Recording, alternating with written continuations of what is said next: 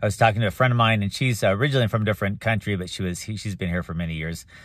She was saying, just because of the recent news, there's so much news about, the elections coming up and the impeachment hearings, and, that there's such a divided nation, and how do we become so divided, et cetera, et cetera. And I said, well, that's a good thing, because that shows us that we're a capitalistic society. We're not run by a dictator. I've been in a lot of countries that are run by dictatorships, and there's no division like you see here, because there's no freedom of speech. You don't hear the opinions. People suppress their opinions. They don't verbalize it because they're in fear. They will be called on. They'll be arrested. They'll be beaten. They'll be murdered. Their family will be murdered. And so people won't voice their opinions. So from the outside, it looks like, wow, what a great nation this country is. And they're ran by this dictator, and see nobody's protesting. Well, they're not protesting because you get arrested and you're probably going to die if you protest. Oh, they don't have any controversial news where one party's fighting against another party. I'm like, yeah, that's because it's pretty much centrally controlled party by the government, and you either agree with them or you're dead or at fear of your life, or you're not going to be having the same opportunities in that country as another place. So my response was, I'm excited to see a division in America. I'm excited to see separations of people's opinion. I like to see the arguing, because everybody has their own opinion. And I'm okay with all of that. That should not be a campaign strategy. Oh, we need to unite. Well, we're already the United States of America, so that's already said and done. What do we need to unite about? Why don't you say, hey, those who have this opinion and want to work on this issue, let's unite over here and do our thing. Kind of like you have on, you go to any social media network, and there's a group for everything.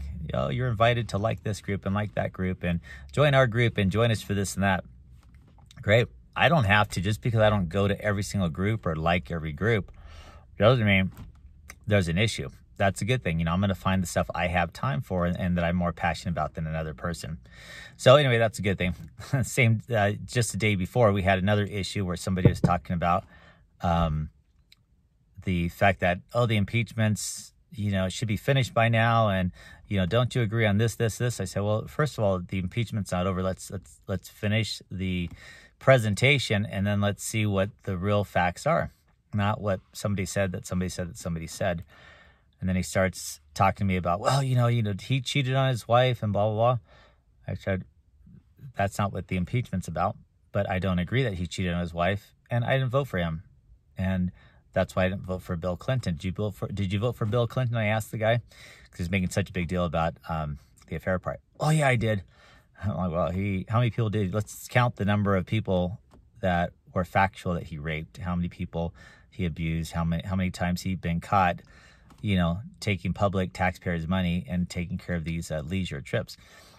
And he's like, well, I didn't know about all that when I voted for him. But the reality of it is, he voted for him twice. And, I think people in freaking the Antarctica knew what was going on. So if you're going to stand on one opinion, and you want to complain about one party, about what an issue, whether it's bribery or, influence in, elections, or whether it's, having affairs, that's okay. But have the same opinion for your own party. If your own party people are doing the same thing, why the hell are you voting for them? So you just need to stop being up and down, and don't be hypocritical. Either say, hey, it's okay to murder kids, and be consistent across the board, or hey, it's not okay to murder kids, and be consistent across that board.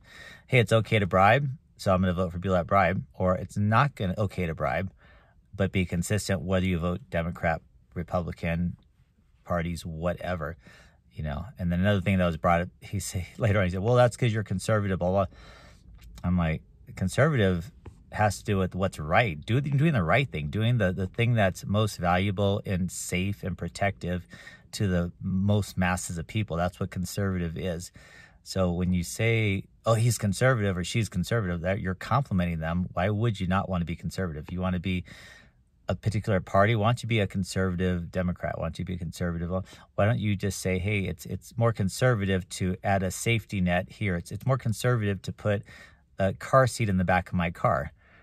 That's being conservative. So for you to say, oh, you're not conservative, I'm like, why would I want to be liberal? Why would I want to say, hey, let's just put our kids in the back and let them bounce around, because I don't care about this, that, or the other, and it's my opinion, and it's my right to choose, and blah, blah, blah.